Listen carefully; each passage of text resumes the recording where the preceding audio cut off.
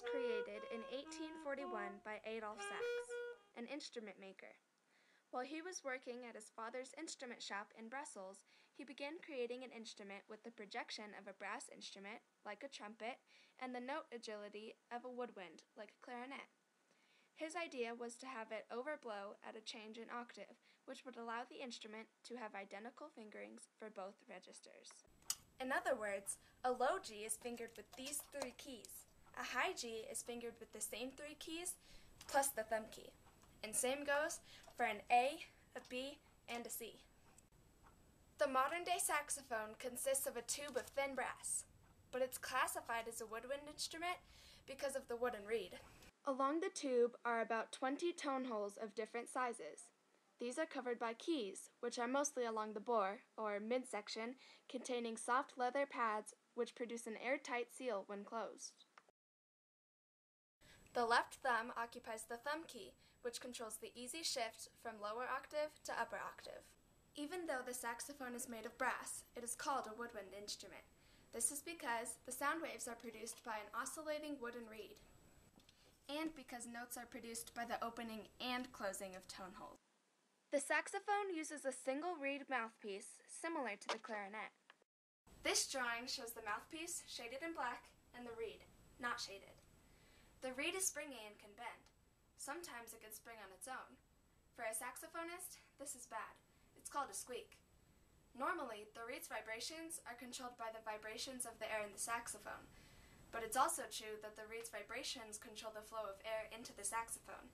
The two go hand in hand. If you imagine steady flow with no vibration, it depends on the difference in pressure between the player's mouth and the mouthpiece.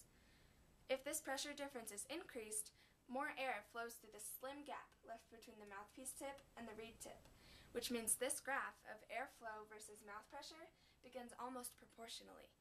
However, as the pressure in the mouth gets large enough to bend the reed, it tends to push it upwards and closes the gap between the mouthpiece and the reed completely. So, if blown hard enough, the gap closes up completely and the airflow stops. Looking at the point in the graph where the flow decreases with increasing pressure, this is called a negative resistance. In terms of electricity, this means that energy is put into a circuit. In the saxophone, it is negative resistance that provides the energy lost in the rest of the instrument. Most of this energy is lost inside the bore, or midsection, and only a small fraction is emitted as sound.